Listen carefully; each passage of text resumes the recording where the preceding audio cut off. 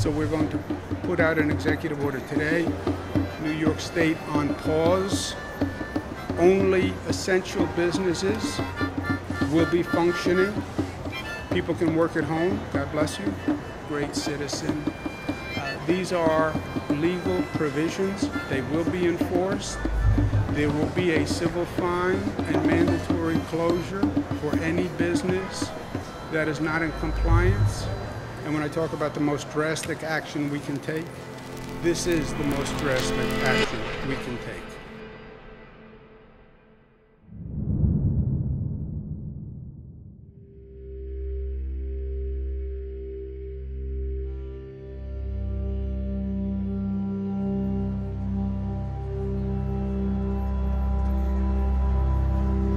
My husband was supporting me. At first, I stayed in the room, didn't move, didn't want to go out. No place would hire me.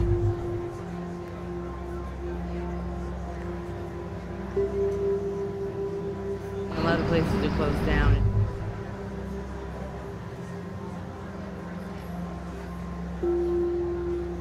That juice place pulled down. Worst one, I used to love Junior's, and the pizza place over there, the restaurant over there. McDonald's down there on 42nd. He just told me yesterday, though, that he was the only one working because he can't afford to pay people. He's trying to bring the business back in. They don't know their situation.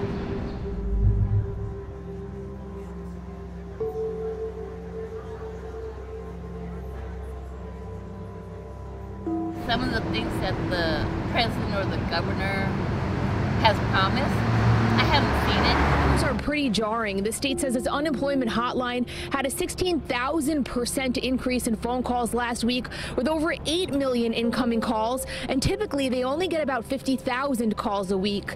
Governor Cuomo's office says they've reassigned hundreds of workers from different agencies to man the unemployment call center, also extending its hours. The bad news is there were so many unemployment claims that it has collapsed the unemployment department's system, their website system, their phone system. If that's the truth, why am I asking for it? Right now it's very hard.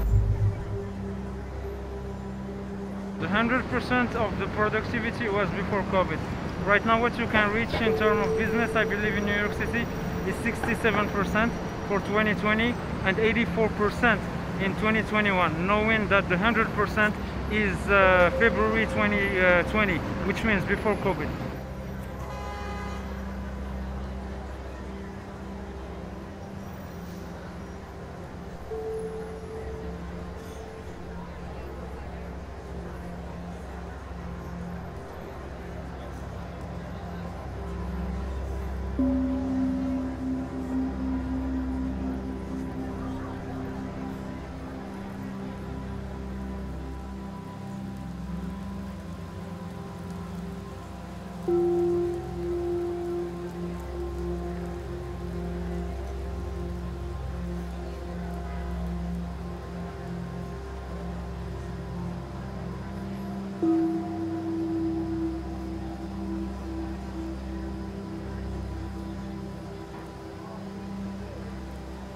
Peace and blessings, everybody.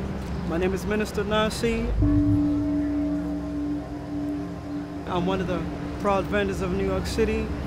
Wanted to make it clear that, due to unfortunate racism of this country, there's those like myself who, quote unquote African American, that are struggling right now big time. Poor and minority communities are suffering most. It's not just the racism, but it's also the fact of the pandemic that's making it hard for people like myself to be able to make an honest living. 41% of black business owners shuttered during the pandemic, the most of any group. I'm somebody that has dreams and aspirations like other people of the world. I want to be able to, travel the world and do great things like other people in the world want to do. A recent survey of 500 minority-owned businesses found only 12% received a loan amount requested. Denied welfare, food stamps, denied Social Security. It's not fair. One of the things that I do right now, I'm the only one with the Black Lives Matter keychains.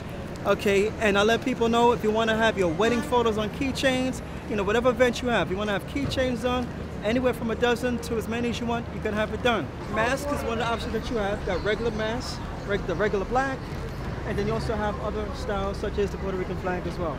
So you have your options, okay, sunglasses. So these are some of the things that we do. We're trying to, do an honest job, make an honest living, so we could be independent and be able to take care of ourselves like you should be able to do.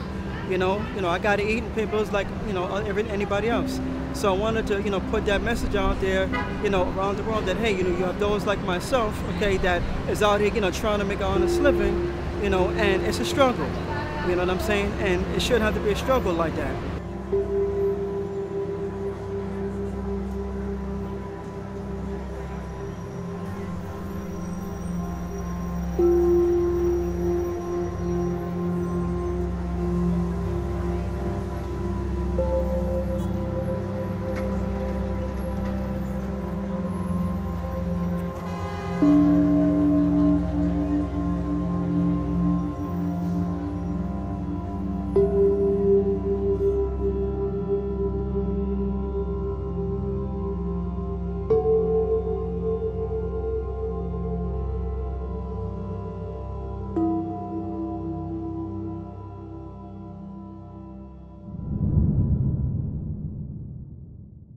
Gyms and fitness centers and classes will also close entirely, effective at 8 p.m. this evening until such time that it is deemed safe for their reopening.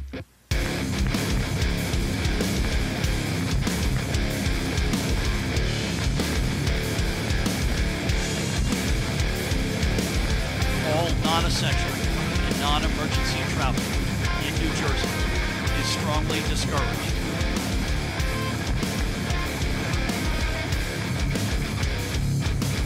Gyms and fitness centers and classes all will close entirely, effective 8 p.m. tonight.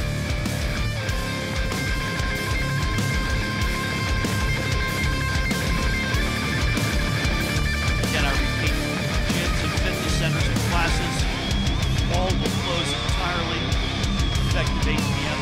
tonight, until such time that it is deemed safe for their reopening.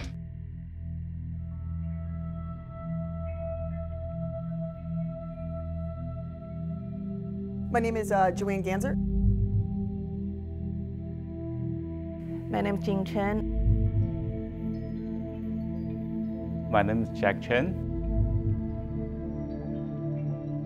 To unleash the full power of the federal government in this effort today, I am officially declaring a national emergency. The virus continues to spread, so does fear.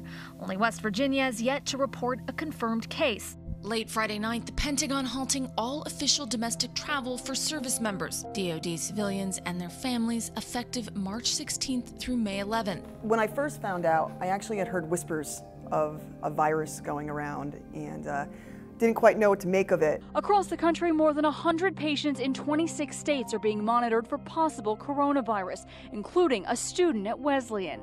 California health officials emphasizing there is no immediate danger to the public. I already heard some news from China. They have this kind of virus around. A whole city in quarantine. A public health announcement is broadcast to a near-empty street in Wuhan.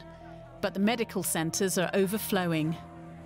And even if residents feel well, they could still be a carrier of the new coronavirus. I had a feeling it was going to come over here too, but I didn't think it was going to impact us on the scale it did. The CDC confirming all 5 patients in the U.S. had traveled to Wuhan. My business partner had said to me, maybe you should get some masks for your son.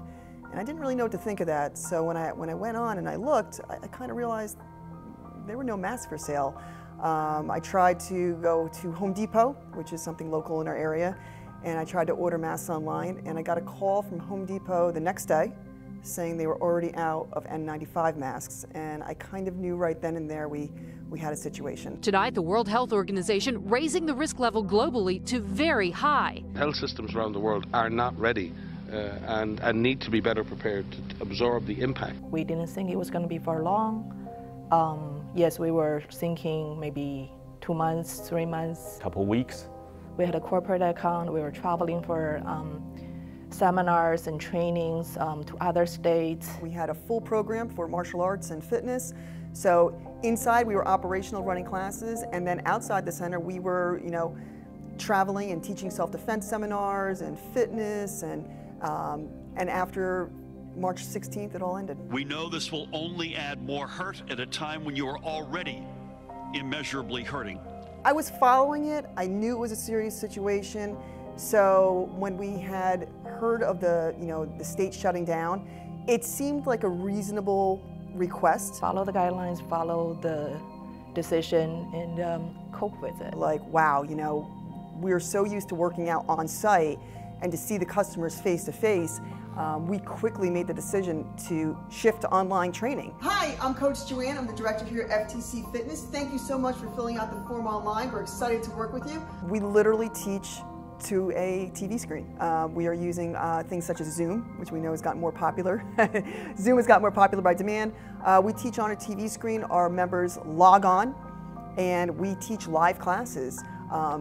Thankfully our members understand the situation with the pandemic, and they're actually logging on and working out with us online. Initially, I think we saw it was going to be okay if it's not for too long. I planned for only the 2 months. So after 2 months, I realized, oh, there's no other resource. We had a corporate client calling us saying they have to pause the contract. Our main focus is the corporation account. A lot of people couldn't even find equipment to work out at home because they were just sold out. I tried to apply this some financial assistance from state too, and they told me that just the waiting list too long, already run out of money. Another thing the president is upset about is this end of the money for this small business program right now. The administration had a new small business program, the money ran out. And that's it. And then how they allocate the money for the small business, there's no detail. And how they pick and choose, which business they want to give the money to, there's no detail either. When you have rent and utilities and insurance payments and employees that are all here on site, online doesn't cut it. Every day we wake up, we follow the briefing by the governor and hoping for some good news. But here we are 5 months later, we're still working out online, we're still not operational inside the business, and we just don't quite know what to do at this point. Governor Murphy announcing that on July 2nd, casinos and racetracks can open and indoor dining can resume. And effective immediately, outdoor gatherings may now increase from 100 to 250 people. I went to BJ's, they were shutting down different aisles. People were crammed into the aisles next to each other. People were trying to social distance, but there was no social distancing. We line up, yes, there's little spots on the floor. There's too many people inside. They couldn't even social distance, and I am surrounded by people. I had somebody take their mask, pull it down, sneeze, and put the mask up in a closed area at a food market, but we can't operate with 5 or 6 people inside the business. Non-essential businesses can now reopen for curbside pickup. One type of business not on that list, though, gyms. We have a lot of questions. Our members have a lot of questions. There's a lot of fear right now with the public. We were not fired. We didn't do anything wrong. We were trying to do something right, and we're being punished for it. If there was help, if I knew there was help in the future, I would have a lot of hope. But right now, the only thing I'm seeing is bills piling up. I see a lot of fear from the customers, and I don't know how to operate 6 months from now. Do these small-owned gyms go playing by the rules and decide to stay closed and possibly have to go out of business, or do they defy the order and open up and face the consequences? So I have a landlord who wants rent with a business that's shut down by the state of New Jersey. Yet, if I operate and I do what I need to do to pay the bills, I can be arrested. We had the police, and we fully support the police. We will always support the police department. And I actually felt sorry for them. We had the police driving by, looking inside, only to find out later on that the police was possibly called on us because they believed that we were operational. We were not operational. We had people looking inside, seeing what we were doing, and they weren't customers looking to join. They were looking to see exactly what we were doing. Were we breaking the law? The owner of the company was outside and I was with her. We had my 5-year-old son with us, and we were accosted by a person who drove up to us, stuck their head out the window and was like, excuse me, you know, what you're doing is illegal. We understand it's not going to last forever, but the way we do business, the way we run classes, people's mentality, the way people train, everything has been affected. Even now, like when we did a quick survey with the members, do they feel comfortable coming back? A lot of them said no. We were promised that this was going to last until the curve was flattened. The curve has flattened, and so far we are still in lockdown or still in shutdown, at least for the fitness side of the industry. And then on Monday, personal care businesses can reopen. Those include beauty salons and barbershops, along with nail salons, massage parlor, and tattoo businesses. I don't know where this is coming from, but for me, that doesn't seem fair. I can go to a spa and have somebody touch me and rub me. I go to physical therapy. My therapist is touching me the whole time. Hair salons, you wear a mask, you wear gloves, and everything's okay. So I don't understand why we couldn't open. Inside, no ventilation, close contact is a hard nut to crack. We're just not there yet. You're not there yet on gyms. We're not there yet. If it's truly the air conditioning units, that is a fixable solution. Allow us to fix it. Provide guidelines and allow us to fix the problem. I remember researching everywhere to try to find the guidelines and even seek professional help. And even the people we asked had no idea. If there's no clear guidelines and the curve is flattened, but there's still a level of fear being generated by the media, how do we explain to our customers, yes, you can safely come back in here and we have protocols in place? We need protocols from the state to do that. I think our team has a meeting with the Gym Owners Association, I think literally beginning right now at 2 o'clock.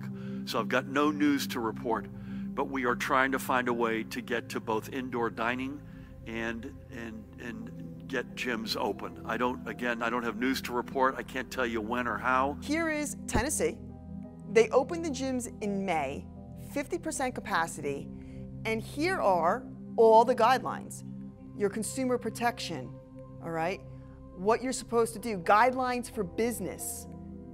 Here it is, easy to find, okay? So my question is, if Tennessee can do it, why can't New Jersey? One other element of the executive order, which is a particular element I like, the guy to my right has the ability to either open the spigot or close the spigot as he and we determine and see fit. Why am I shut down? First of all, liquor stores are not closed. We have deemed them to be allowed to be open. This is where my frustration comes from.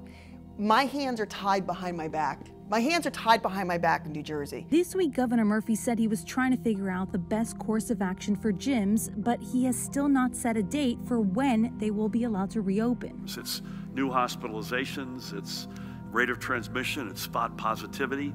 We were up literally 5-6 days ago at 141. But without guidelines, we are hostage. We are hostage to the government, we are hostage to the state, and we are hostage to our bills that are piling up.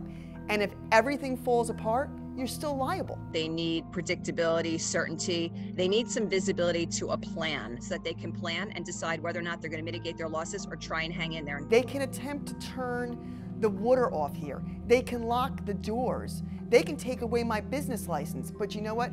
Those bills don't go away. I cannot understand how the state of New Jersey, the government, can shut a company down legally, but we are still on the hook for all the bills. People are asking us, what's going on? When can we start it? When can we start training? When can we do this? When can we start this certification? And what's going on? What's the new rule?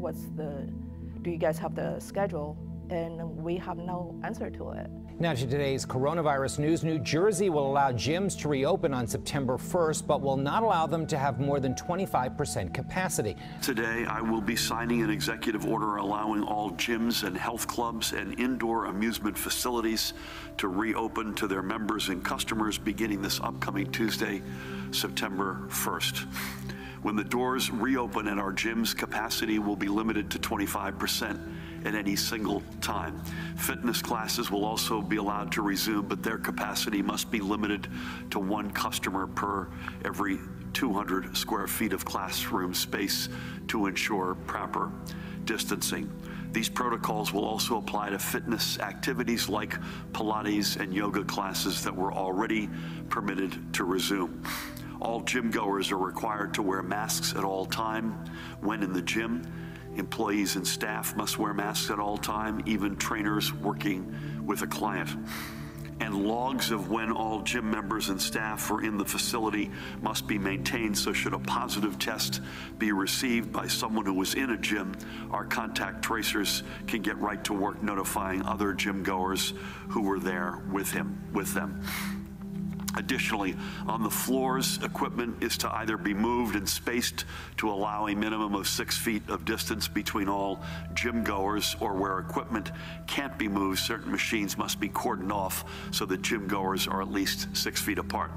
So, for example, in a row of treadmills, this may mean that only every other treadmill will be available for use, and only equipment that can be properly sanitized in between uses should be made available. My biggest concern is with losing the customer, and also people scared to come back to to do the exercise.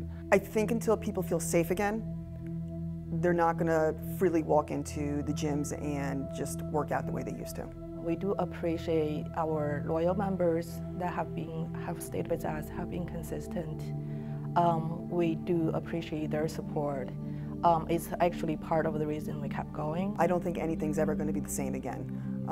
I think from this point forward, you're going to find a hybrid system that's going to be online, in-person training, and small group classes.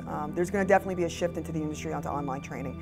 We're on Instagram for FTC Fitness. We're also on Facebook for FTC Fitness, and we're also on YouTube for FTC Fitness.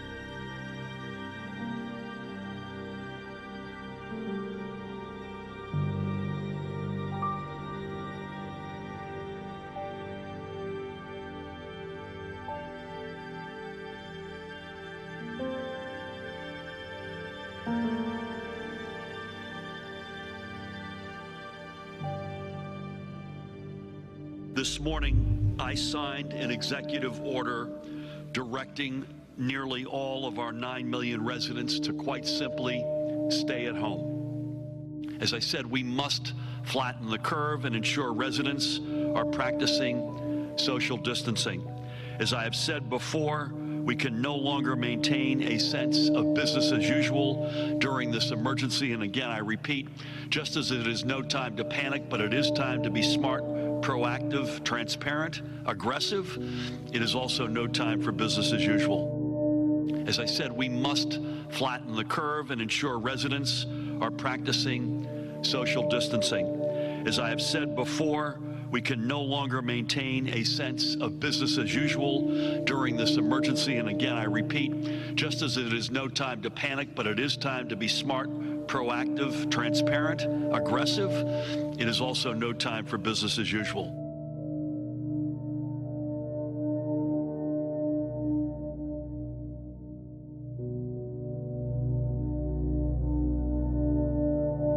My name is Martin. My father, John, and my mother, Alice, they co-founded the restaurant in 1983.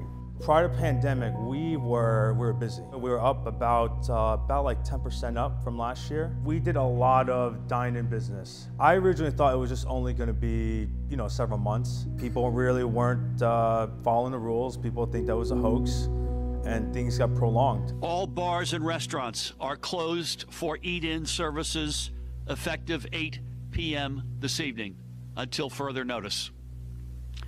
After 8 p.m., until further notice, these establishments may open for takeout and delivery orders only. At that time, our sales dropped tremendously. All the other restaurants were busy. On the weekend, we were dead. People were afraid to eat Chinese food. That's pretty funny. A lot of us will be turning to takeout, but is it safe? We lost about half our sales. Chinese restaurant owners across the country say the spread of the coronavirus has impacted their business. Nobody came into the restaurant. No, we probably had a couple takeout orders during the day, and at night it was just empty. There was a lot of fear of Asians in general. Quite a few instances where I'd leave, the restaurant, walk in a sidewalk, and had people just avoiding me, not walking from. They would walk on the busy street just to avoid me. They automatically assumed that I was Chinese.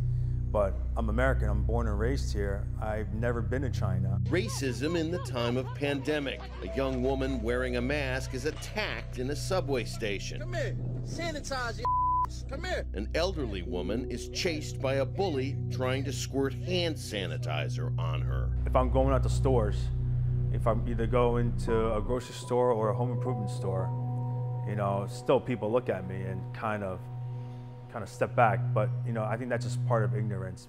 People still have that in their mind. There's still a lot of xenophobia against Asians still to this day. You would hear the news that there was more violence towards Asian Americans. Harassment and assaults against Asian Americans are up sharply. You still hear stories, about people getting beat up, or harassed in the stores. The president of the United States is still saying, the China virus. I would like to begin by announcing some important developments in our war against the Chinese virus. There's now more stereotypes against Asian Americans in general that, we eat all these different types of animals. I don't like Asian people because they eat bats. There's a lot of ignorant people out there. Vandals spray painted a Chinese restaurant in Bergen County, New Jersey, and officials are calling it a hate crime. Police say the suspects spray painted the words COVID-19 and coronavirus all over the new Gourmet Garden restaurant on Crescent Avenue in Wyckoff. That just comes with ignorance. People just don't know any better, and it's really disappointing to see that.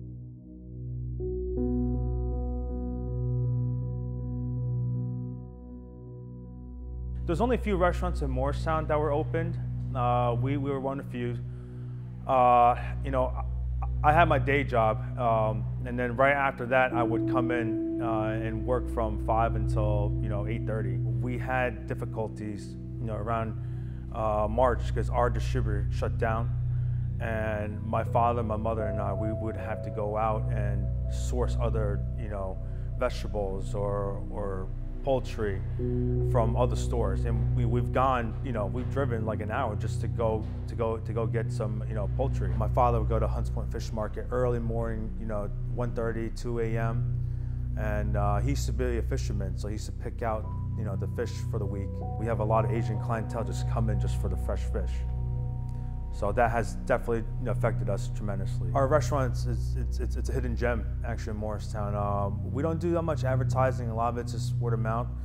But what we're really known for is first our Taiwanese sausage. We make, pre-pandemic, we're average like 500 pounds a week. It's really authentic Taiwanese food. We have a lot of clientele that just, they want to come inside. With indoor dining out of the question, we lost most of our sales. Indoor dining delayed in New Jersey. Governor Murphy announcing this afternoon plans to start seating customers inside this week are now on hold. New Jersey didn't really take care of the small businesses. We were not treated fairly. We know quite a few family and friends that had to shut down the business. We're still not open for indoor dining yet. We do have to take additional precautions, more sanitizing. We had to continue wearing face shields still and masks. It's going to drive costs up, but it's part of business. There's going to be lots of changes in the next few years, and hopefully we can get out of it soon.